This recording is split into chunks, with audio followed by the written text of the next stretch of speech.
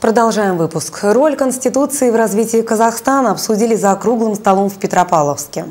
Главный документ страны стал основой для законодательных преобразований, и они позволили преодолеть кризисные явления в экономике, считают участники разговора. Репортаж Ольги Файзулиной. Конференция посвящена Дню Конституции. Ее начинают с гимна Казахстана. Это один из государственных символов, перечень которых утвержден в 9-й статье главного документа страны.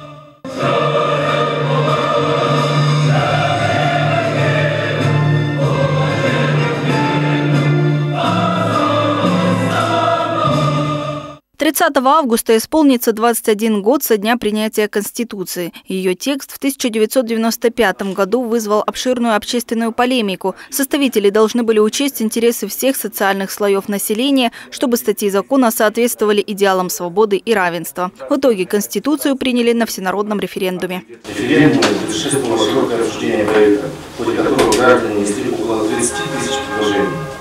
Специально созданный экспертно-консультативный совет скрупулезно изучил каждое предложение, и 1100 поправок были учтены при доработке текста.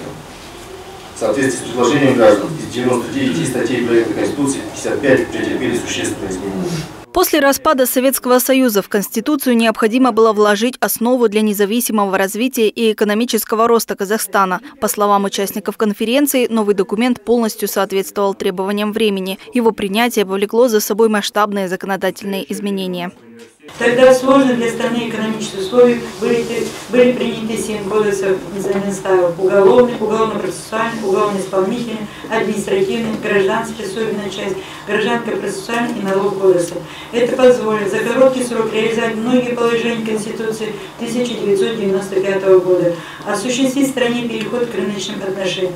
Задач у Конституции много, считают участники конференции. Среди них сохранение мира, стабильности, обеспечение экономического развития и решение главных государственных вопросов демократическими методами. Всего в работе круглого стола приняли участие около полусотни человек. Это студенты, депутаты, преподаватели и госслужащие.